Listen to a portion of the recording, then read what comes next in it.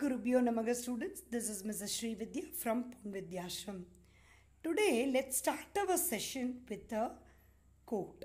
Science is simply the word we use to describe a method of organizing our curiosity. So, let's have the quick recap of the previous session.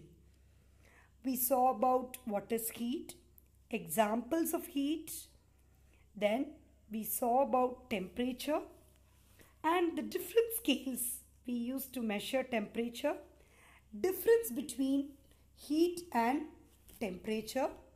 Then we saw about the different types of thermometer and why we are using digital thermometer nowadays. That also we were discussing in the previous sessions. And also what are the precautions that we should use in order to use a clinical and laboratory thermometer. Today's session we are going to see the modes of heat transfer. Before that, let us have the recap of the last sessions. So, as we know that heat is a form of energy. So, the difference in temperature between two bodies, a certain type of energy flows between them. This energy is called heat energy. When this heat energy flows into a body, it warms the body. When it flows out of the body, it cools the body. In other words, when a hot body and a cold body are in contact, the hot body loses heat energy while the cold body gains heat energy. So from this we conclude heat energy flows from a region of higher temperature to a region of lower temperature. Heat flow continuously till the temperature of both the hot and cold body becomes the same, whose value will be the somewhere in between the temperature of the hot body and the cold body. So now let's see the mode of heat transfer. What do you mean by the mode of heat transfer? The flow of heat from one body to another or from one part to another part of the same body is called transfer of heat. There are three modes of heat transfer: conduction, convection and radiation. So today we will discuss about conduction in detail. Before that, why mercury is considered as an ideal liquid for thermometers? It is the only liquid metal. Therefore, they can be easily seen. It does not stick to the walls of the thermometer. It expands and contracts uniformly with the rise and fall in temperature. Mercury, the freezing point of mercury is minus 39 degrees Celsius and the boiling point is 357 degrees Celsius under normal pressure. Therefore, it can be used over a wide temperature range. How to use a clinical thermometer? How we are supposed to use a clinical thermometer is, to use a clinical thermometer, the steps determine the value of one small scale division on the thermometer scale.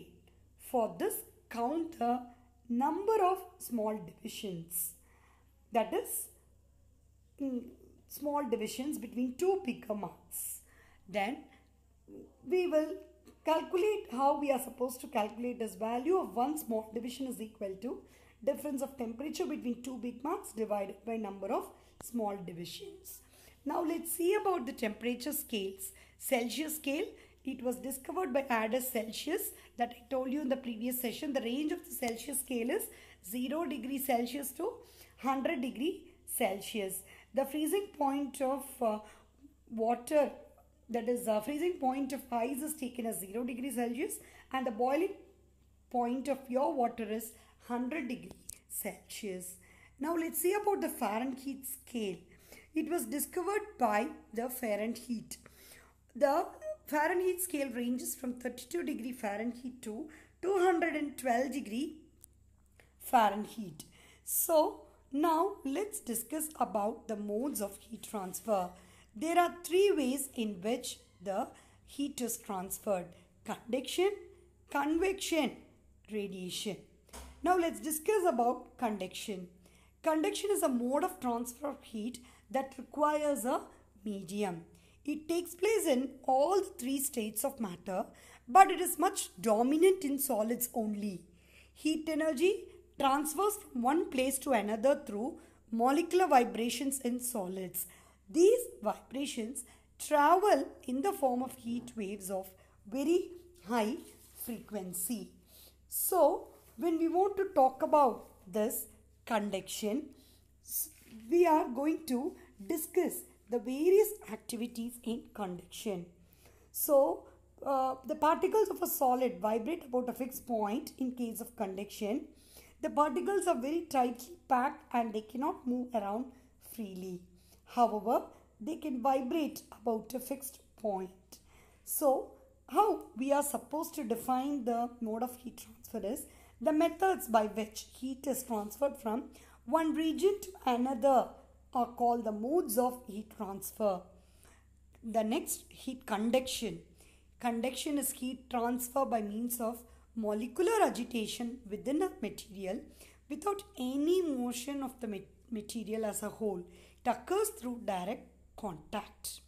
Example, if one end of a metal rod is at a higher temperature, the energy will be transferred down the rod towards the colder end because the higher speed particles will collide with the slower ones with the net transfer of energy to the slower ones.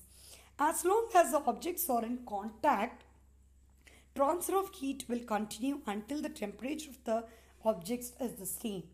What are the conditions for the conduction of heat is, heat conduction from an object takes place only under the following two conditions. The two objects should be in direct contact. The two objects should be at different temperature. How can we define conduction? So, conduction is a mode of heat transfer in which the heat passes through a body from its hotter to the colder parts or from a hotter body to a colder one in contact with it. We have seen some examples in the previous slides. Now let's see a few examples of conduction. Think of a metal spoon in a pot of water being heated. The fast moving particles of the fire collide with the slow moving particles of the cool part. Because of these collisions, the slower particles move faster and heat is transferred. Then the particles of the pot collide with the particles in the water, which collide with the particles at one end of the spoon. As the particles move faster, the metal spoon gets hotter. This process of conduction is repeated all along the metal until the entire spoon is hot. In solids, the constant particles are very closely packed. They can only vibrate about their mean positions.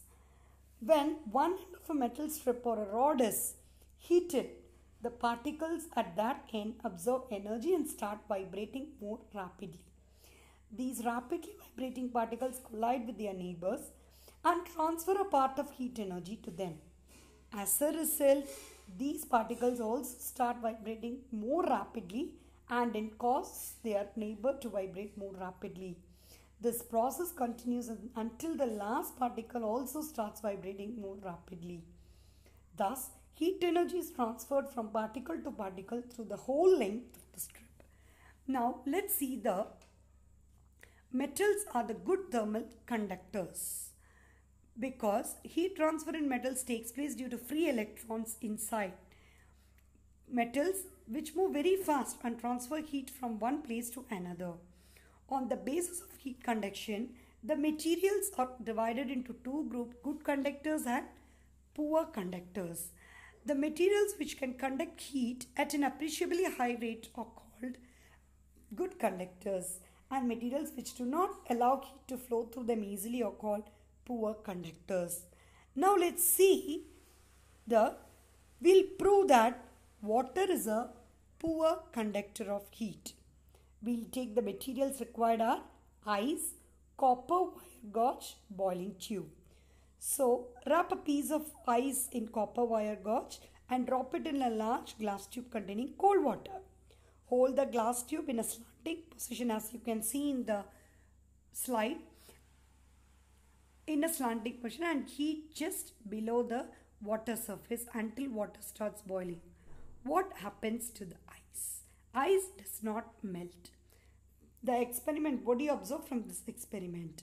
The experiment, shows that heat from upper part of the water has not reached its lower part. So from this we conclude water is a poor conductor of heat. And one more thing, woolen clothes keep us warm during winter because wool is a poor conductor of heat and it has air trapped in between the fibers. And also you can see this poor conductors. Examples are wood, paper, glass, asbestos, bakelite, plastics, etc. Then there are some uses of conductors and insulators. Cooking pots and pans are made of metals. The conductors to ensure quick and fast supply of heat. Pot holders or handles are made up of wood or plastic because the non-conductors will avoid the burning of hands. Table mats are made from insulators like wood or cloth to avoid burning of tabletops. Plastic foam and fiberglass insulators are used in the walls and ceilings of homes to keep them cooler in summer and warmer in winter. A saucepan has a handle of non-conducting material while its body is made up of a good conductor of heat. And non-conductors of heat are used for making handles of the cooking utensils so that even hot utensils can be lifted easily. So, good conductors of heat, metals and their alloys are used for making cooking utensils. Why does metal feel colder? Metal is a conductor, wood is an insulator. Metal conducts the heat away from your hands. Wood does not conduct the heat away from your hands as well as the metal. So the wood feels warmer than the metal. From this, we conclude metal is a good conductor and wood is a insulator. So, non-conductors of heat such as bricks, asbestos sheets, mud, etc. used in a house building do not allow heat from outside to enter the house during summer. These materials during winter do not allow heat from inside to go out. Many insulators contain tiny pockets of trapped air to prevent transfer of heat. For example, we saw in the before slide, woolen clothes do not allow our body heat to escape to the surroundings during winters due to trapped air. Glass, wool, foam such as PUF, that is polyurethane foam, or used in icebox and refrigerators to prevent outside heat from entering the refrigerator. So now let's see this activity to show that solids such as metal by conduction. That is, you can see in this picture, you have a long thin metallic strip or rod. Fix a few nails on the strip at equal gaps with the help of wax. Clamp the strip to a stand. You can see in this picture. Now place a burner below the free end of the strip. Note on the order in which nails begin to drop. The nail nearest to the flame drops first. Then the next and finally the nail farthest from the flame. This happens because as the heat travels gradually from the hot end of the metallic strip to its colder end, the wax melts and the nails fall down. From this, we can conclude heat travels through solids by conduction, and the gradual flow of heat in a solid from the hotter end moves to the colder end is called conduction of heat. Now let's see with other activity, different solids conduct heat to different extent. So here we can take copper, iron and glass. So there are 3 rods which is placed here. Place them on a tripod stand and fix a small nail near one end of each rod using wax. Heat the other end of the rods equally with a Bunsen burner. Note down the time taken by the nails to drop down. You will note that the nail from the copper end drops first, followed by the iron rod, because they are the good conductors of heat. We know already metals are good conductors of heat. The nail on the glass rod does not fall even after many times. This experiment shows that copper and iron conduct heat, whereas glass does not. Copper conducts heat more easily than iron. Now let's recap few definitions here. The flow of heat from one body to another or from one part to another of the same body is called transfer of heat. Heat transfer can take place by conduction, convection and radiation. Conduction is a mode of heat transfer in which heat passes through a body from a hotter to the colder parts or from a hotter body to a colder body in contact with each other. So the materials which allow heat to flow through them easily are called good conductors of heat. Examples: silver, copper, brass, etc. are good conductors of heat. The materials which do not allow heat to flow through them are called non-conductors of heat. Wood, paper, etc. that is rubber, they are called as insulators. Here you have the one word. You can find out the answers for this. Let's have the revision of the previous sessions. That is, the degree of hotness or coldness of a body is called. You can choose whether it is heat or temperature. The term hot and cold are dash terms. Fahrenheit scale is indicated by. The thermometer used to measure our body temperature is called. So these are the few questions that you can use it for your recapping your previous sessions. Now let's see, do you know? Nowadays the term good conductor of heat refers to the term conductor of heat. So the term conductor should be used in place of good conductor. Many people use the term good conductor. It should be noted that now we don't use this term. Instead the term conductor is used. Conductors, insulators, we use it as we learned in our class 6. That's what I have mentioned it before itself about this. Now with this session we are going to wind up with this conduction. In the next session we will be seeing about the other two mode of heat transfer, that is convection and radiation. With this, children, you all recap with the activities which I had spoke about this session. Hope you would have enjoyed this session. Now every term which I had used here, like conduction, then conductors, insulators, examples and all, you use it. Here you have some oral questions. You can read it. A spoon is dipped in a cup of hot milk. Name the process by which the spoon absorbs heat from the milk. Mention the condition that must be satisfied for heat transfer by conduction. That is, I mentioned you two conditions.